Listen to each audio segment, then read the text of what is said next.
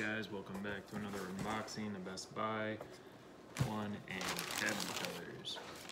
Now, you get this little sticker / bookmark with this that they give you. You get this cool bag and you're like, yeah, open it up. Ooh. So bam, I can stand up here. Candyman shirt. Pretty cool. I like it because it's got like the blood red, I think it's called. And I got this from Best Buy. First movie on here is not as good. Didn't really care for it. This one, probably pretty good, but I feel like you gotta be kind of messed up to watch this. Yeah, it's all trippy and stuff. I don't know. I feel like you gotta be in a different state of mind. Victor Crowley movie. I can't wait to dig into this. I'm very, very pumped.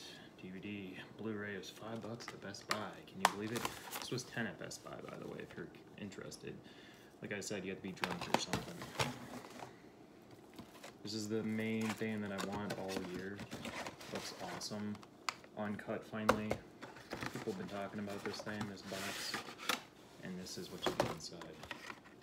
A toy that I'll probably never open. But yeah, it's a little inside thing of it. Uncut, finally. You have no idea how bad I wanted to see this version. Because the version before it was just like kind of grainy and yucky. So I'm just happy. If it cuts out the video, sorry guys, but it might. Yeah, cannot wait to dig into that. So that's Best Buy. Done with that. Another Dollar Tree find. The best version I've seen of Blade Runner. Black Christmas from Family Video. Did not like it. Good deal. Got this for Tales of the Hood. And this one, and they actually just charged me $5 for both of these because when they took it, they were just like, because I had them